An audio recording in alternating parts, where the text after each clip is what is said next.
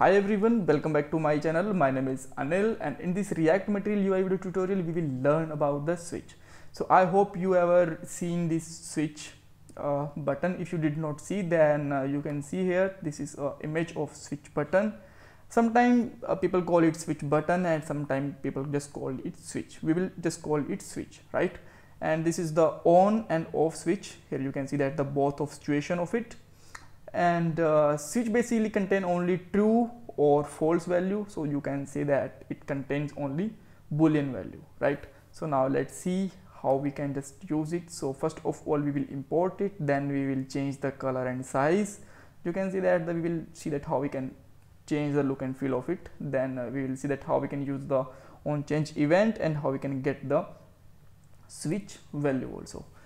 So let's open the app.js file and let's import it. So just write here import something from @material UI, right? And just simply write here switch. Great. Now we can use it simply, and if we did not pass any prop to it, then it will just simply look like this. By default it will in the off state, and we can make it on and off, right? And by default it have the you can say that the secondary color, which also called the red color also, right? So let's say I just want to change the color of it, then you can just simply add here primary, right? Then now it will be get a blue color here, right?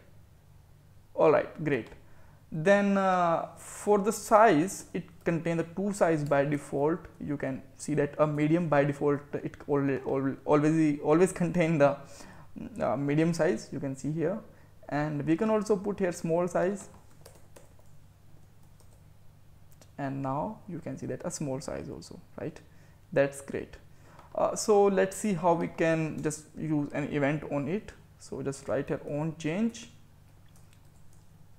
and onChange can get any function, like just use here get value function name, right? And let's define the get value function.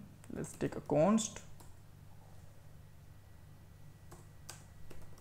get value, and it contain basically arrow function, and let's make it console dot log, and use here hello function called, right? So come back here, and now you can see that we are getting this hello function console log.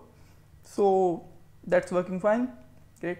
So how we can get the value of this switch box? So how we can get to know in a code that this is on and off, right?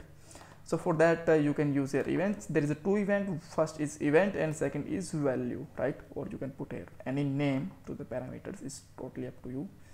And now let's put here well, and now let's see when we just make it true and false, this is working great. So that's the way that how we can use a switch box or switch button or switch, how we can change the color, size and event and get the value of it and all. So if you still have any kind of confusion, you can ask me in the comment box. Don't forget to please subscribe our channel, and please provide the review for this video also. Bye bye, take care.